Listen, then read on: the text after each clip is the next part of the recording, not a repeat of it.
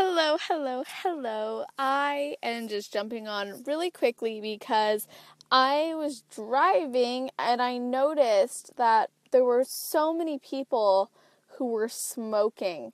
And it got me thinking, and this is not a video about smoking necessarily. This is just a video about habits and choices and decisions.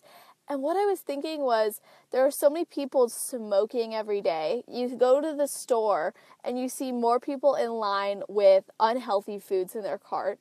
You go to an airport or a food court and more people are in line for the crappy foods. More people are in line for the fast foods, the quick grab and goes. More people are shopping for the things that aren't actually serving their body. And I'm wondering, why are we killing ourselves slowly? Why do we live in a society that promotes this?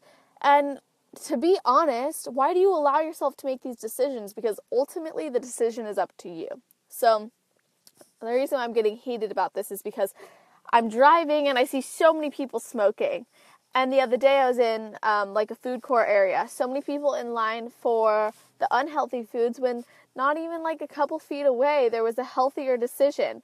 And it blows my mind because I find that a lot of times the same people will preach about how the smoking and the pot, even if you want to talk about, we don't even need to bring that up, but smoking, drinking, all this stuff isn't necessarily great for you. And it kills me because, George says we live in a society that promotes speed. We do. And the great thing about that is that you can even now get healthier versions of fast food.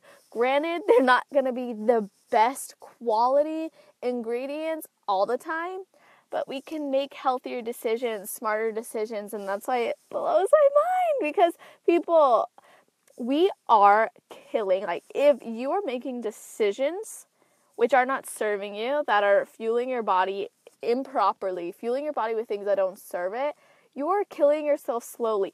Yes, you can have a few things in moderation. Yes, that's fine. Yes, you're not going to die from one bad meal, just like you're not going to get healthy from a great meal.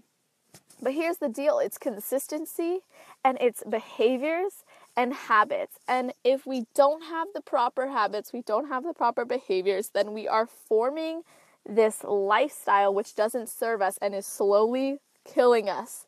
What you put in your body, what you put on your body, what you are constantly fueling your mind with, all of this matters. Stress can kill you. Negativity can kill you. If you really want to get into the nitty-gritty details of it, if you think about how we speak to ourselves, even that can eat away at us because when you look at things like blood pressure, when you look at things like anxiety, depression, these are things that can kill people. And we fuel it by focusing on the things that don't serve us. George says most people need to learn how to cook. LOL, it's fun seeing you rant. I needed this. It's so fun for me, but it's more because I don't understand how we can do this to ourselves. But yes, I need to learn how to cook myself. But I still make it happen. I still fuel my body. Rita says, I feel the same way seeing what is fed to my grandkids. Now, I still smoke, but that'll change in the near future. See, absolutely. So here's the thing. I saw this picture a long time ago that was a picture of plants with water being poured on them, and then a picture of children with a Coca-Cola bottle being handed to them. And I was yeah, why do we are so concerned about our environment, about the ecosystem and all this, and then we go and sit down and we fuel our bodies with some crap? I don't get it. I don't understand. Stop. And I can't even say stop, but the thing that I can say is start changing your behaviors. There are things called behavior modification plans, and not a lot of people know about them. Not a lot of people teach them, talk about them, whatever, but I love them. When I learned about behavior modification planning, it was one of my favorite things to do because it doesn't just look at the one aspect, it looks at everything as a whole, because you are a whole being, and it seems as though the fitness industry tends to leave out the fact that you are indeed worthy of the whole entire dimension of well-being, the whole entire aspect of who you are as a human. And it matters. You matter. You are more than that. You're worth more than that. So behavior modification planning, really, really cool, really, really fun.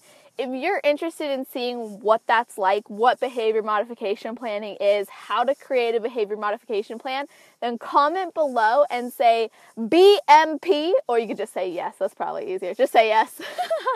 I just get excited by acronyms. No, but just comment yes below, and I can see how I can work something out to kind of show you guys an example. But this is something that I teach at my membership site, and you can still get into my membership site for $9.70 for a whole week, all access pass to over 4 months worth of material. I'm not even joking, over 4 months worth of material. So get on it now because it's my birthday special and I feel like you guys are all special too.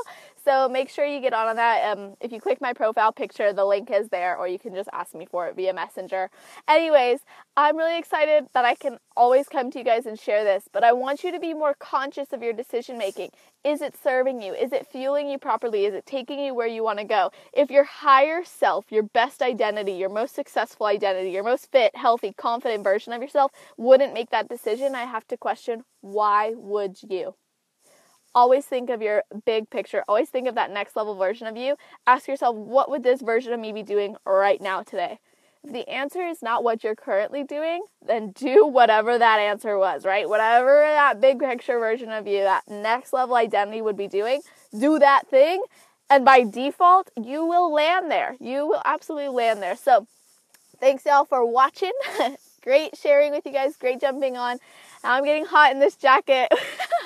So I'm going to go outside. It's pretty cold in California. How strange is that? Anyways, see you guys soon. Bye.